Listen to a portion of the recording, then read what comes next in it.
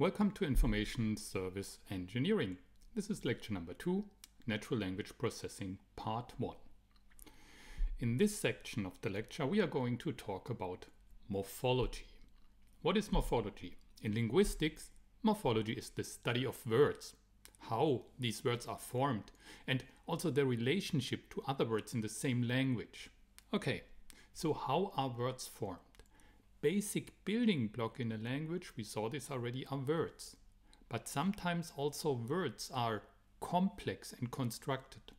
So there is a more basic, let's say, element that we have to consider, and these are the so-called morphemes. Morphemes are the smallest grammatical units in a language, which means the smallest meaningful unit in a language. And among those morphemes, we also distinguish two different types. There are so-called simple words. These are words that only consist of a single morpheme, like work, run, build. And there are complex words which have an internal structure, which means they consist of two or even more morphemes, like, for example, the word morphology. Morphology consists out of a so-called root, which is morph, and an affix, ology, which creates the composite word morphology. You can also make this clear in the so-called morphological parse tree. Morphological parsing, we will see this right away, is to find out how a word is constructed. And you do this by deriving a tree. So morphology is a noun which consists of a noun root, which is morph, and an affix, which is ology. And here morph and ology are these minimal grammatical units, so they are the morphemes. Okay, let's have a closer look at these morphemes. First of all, let's look at the root. The root usually is a core part of a complex word.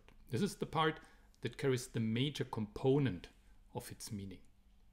On the other hand, the affix usually is a so-called bound morpheme, which is part of a complex word but does not belong to any lexical category, which means the affix or the bound morpheme, it's no verb, it's also not a noun or an adjective. It's simply an affix, which only makes sense if you connect it to a root, for example.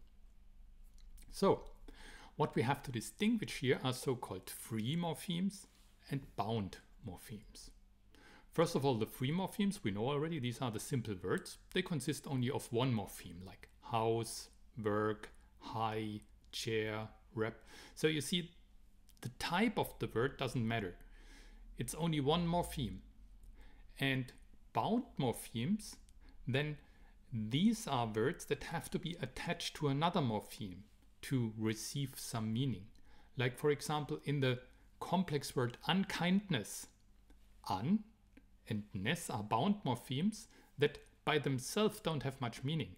They require a root, like, for example, kind. And by unkind, so by this kind of affix, the prefix un, what you do there is you negate the meaning. So that's the complement of the original meaning.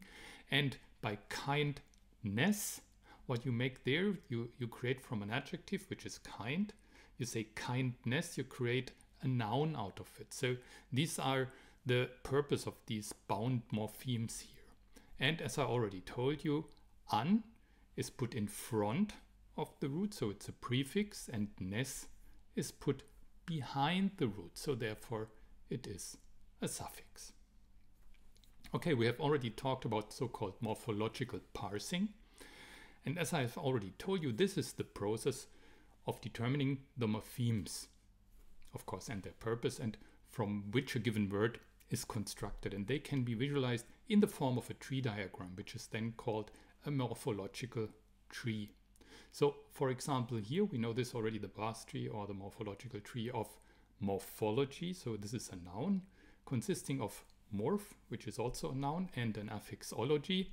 And to see also, or to demonstrate some really complex word in English. So this is, I guess, one of the longest English complex words that you can find. So it's anti-disestablishmentarianism. So you see there lots of affixes that go to one stem here. So the root is establish and everything else is put around it. Okay, in morphological parsing, what you do there is, and you do this not only in English, you can do this in many languages, words can be made up from a main stem which carries the basic dictionary meaning, plus one or more affixes that carry then more grammatical information. And you distinguish then the surface form, which is the word as it occurs in your text, and the so-called lexical form. In the lexical form, what you see there is, okay, you see how exactly the word has been constructed. So it consists of a root, which is here morph, and this is a noun, and you put an affix in there. And the lexical form can also be visualized with the help of this parse tree. So morphological parsing is nothing else but the problem of extracting this kind of lexical form from a given surface form. So this is the definition of morphological parsing. And there are lots of applications making use of morphological parsing. Anything which does grammatical parsing in natural language processing will typically involve morphology parsing as a prerequisite then to grammatical parsing. Or also search engines, you know this. If you are looking for fox, of course also documents containing the phrase foxes should be returned, and vice versa. And also for spell checking can also benefit from morphology simply by determining whether a given word, you know, is really a possible word form, so then it's potentially written correctly, or whether it can't exist because, yeah, you know, there is no morphological parsing for that surface form that you want to fill in here. So these are only a few NLP tasks, like for example information retrieval, or here also spell checking, where morphology or morphological parsing makes sense. Okay, so let's have a look at how now these words are constructed out of a stem and affixes. There exist rules, the so-called morphological rules. In many languages, complex words are built out morphemes via three different variations of rules. One is the so-called derivation rule.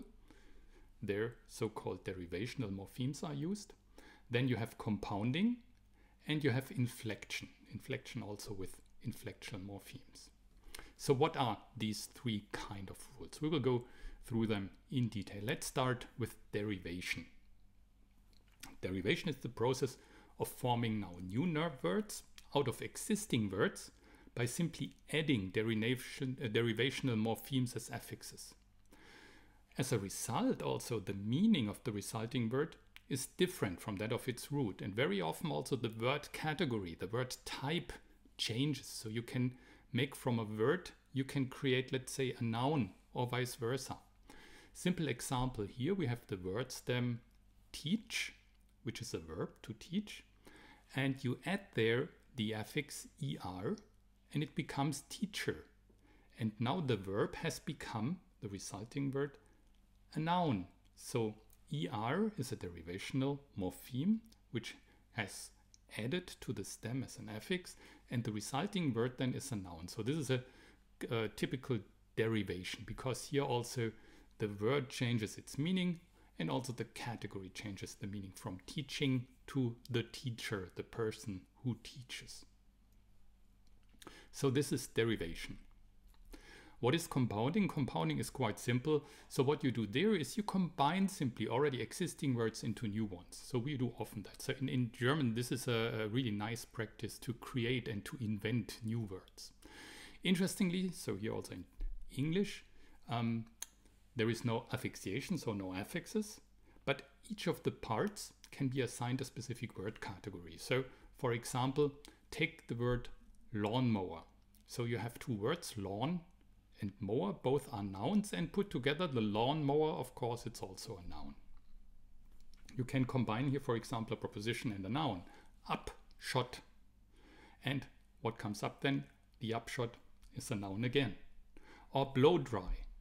The blow, it's a noun, and to dry, it's a verb, and to blow dry then in the end might be a verb again. Or you have here a preposition and an adjective. Overgrown. And overgrown is an adjective too. So, can you already make out a rule of what category is the resulting compound? by simply looking at these kind of rules. Look close. So what exactly is the factor that determines the result?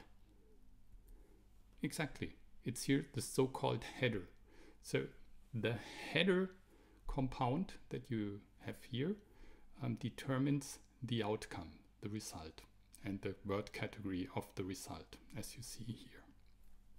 So this is compounding.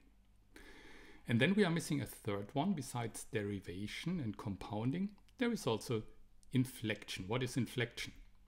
With inflection, what you can do is you modify a word to indicate specific aspects of the grammatical function of a word, such as example, the tense. So for example, you can say the past tense, present tense, future tense, and you do this by inflection. You can, for example, express different cases, different voices, aspects, persons, numbers, genders, or moods with the help of inflection.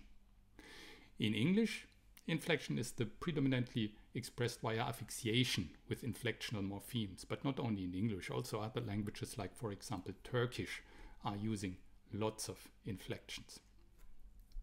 Let's have a few examples, and of course for this we are looking at the English language. So in English you only have 8 inflectional morphemes that are quickly told. So first of all, for example, the noun plural s. Simply to create a plural, what you do, you add an s for all regular nouns. So for example, he has 3 desserts. So you add simply the s to the word, to the noun dessert. That's the noun plural s. There is another s that you can add to a noun. It's the so-called noun possessive s. And this means, of course, you want to say that this is Betty's dessert. For this you need also an apostrophe, and then you add an s behind an apostrophe to Betty, and then this is a noun possessive s.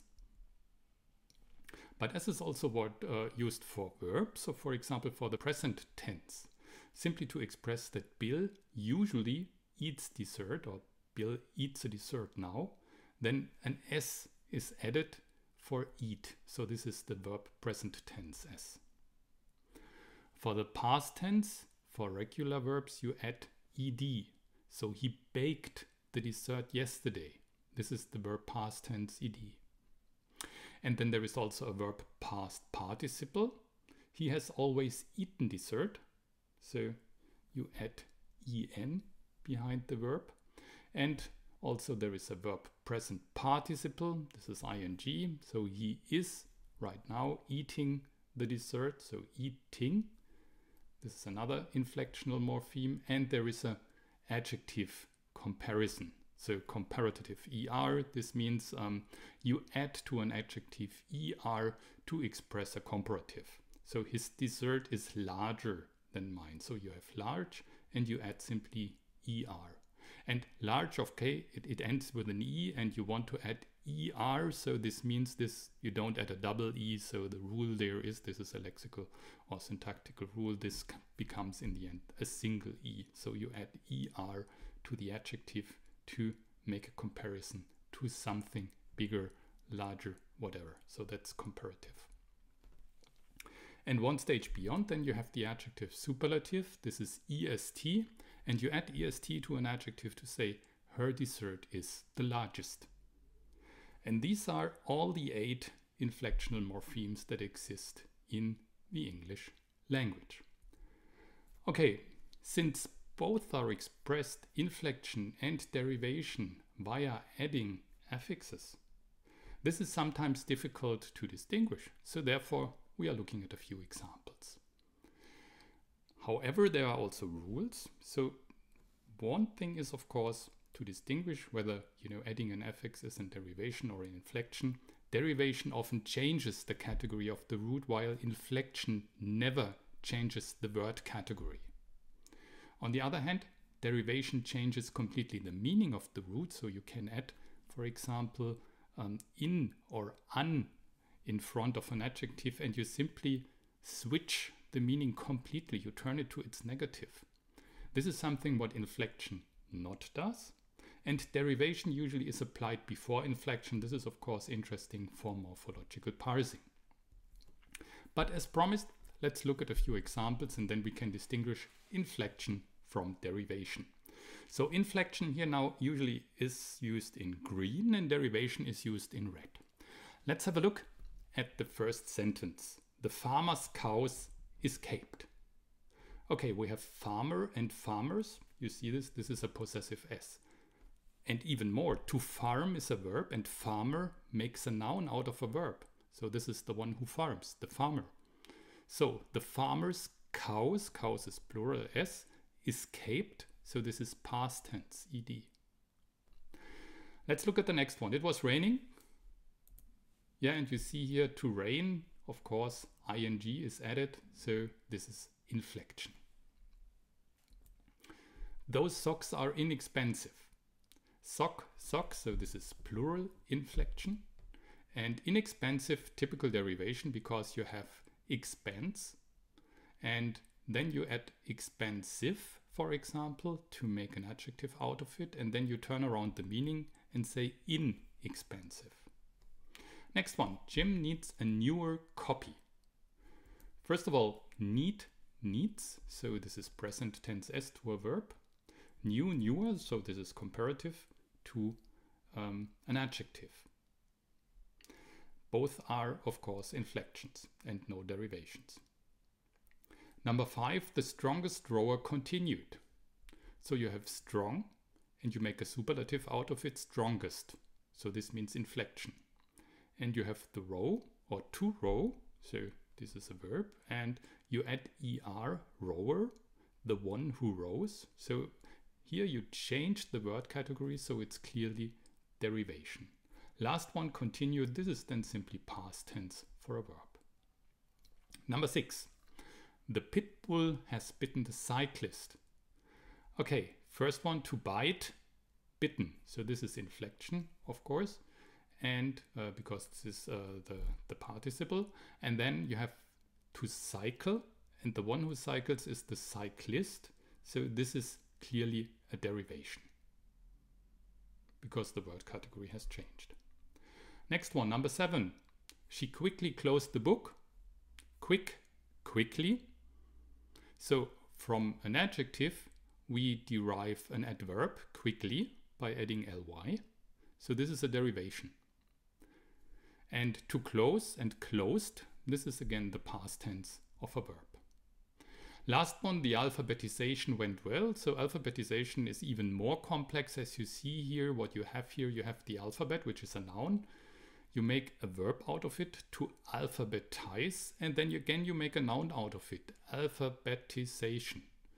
Complex, but since the word category always changes here, you clearly see this is derivation.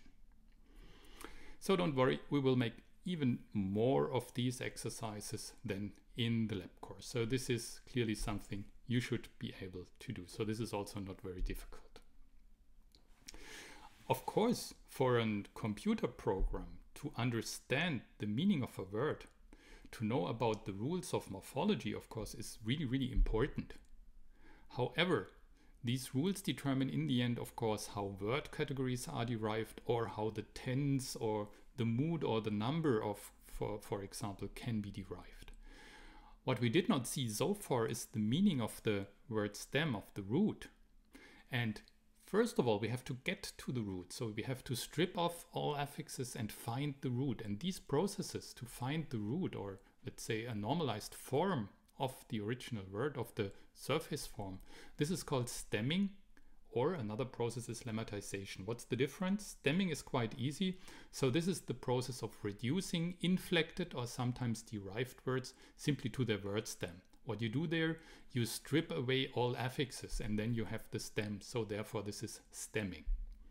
Lemmatization, on the other hand, this is the process of grouping together the inflected forms of a word so they can be analyzed as a single item, which is identified by their so-called lemma, or the dictionary form. So this is a normalized form of the word. This is usually referred to as the lemma or the dictionary form. So let's see, for example, you have the word better, which is a comparative of good. So good is there the dictionary form. So to derive this form, or to create from better to come to good, this is lemmatization. So for two of the words you see also here, their morphological parse, so cats and better again as a reminder are the surface forms. And here you see the lexical form where we have for cat, for example, this is a noun, and we add simply the plural s, or for better, what we do here, we have good as an adjective and we add a comparative, which completely then changes the form of the word and makes from good to better. Okay, this was very briefly a very short introduction into morphology. So what you should memorize from this lecture or from this part of the lecture, first of all, that the smallest units we are talking about in morphology are morphemes. These are the smallest grammatical units of from which, in a language words are formed. And we distinguish between free morphemes, which themselves have a meaning and themselves are simple words, and so-called bound morphemes, which only make sense if they are added to a stem to change then somehow also the meaning of the stem. The process of deriving a lexical form from a surface form, which means to find out how a word has been constructed, is called morphological parsing. And by that, we are creating a so-called morphological parse tree. So remember, we had surface form. This is the complete complex word that you read. And we had lexical form where you see, okay, this is the stem, which is a specific category of word. And then you have added specific affixes, which have, of course, a specific function to change the word then in the end. And the rules according to which, a word can be constructed and changed, we have seen later on the morphological rules, which are usually inflection, derivation, and compounding.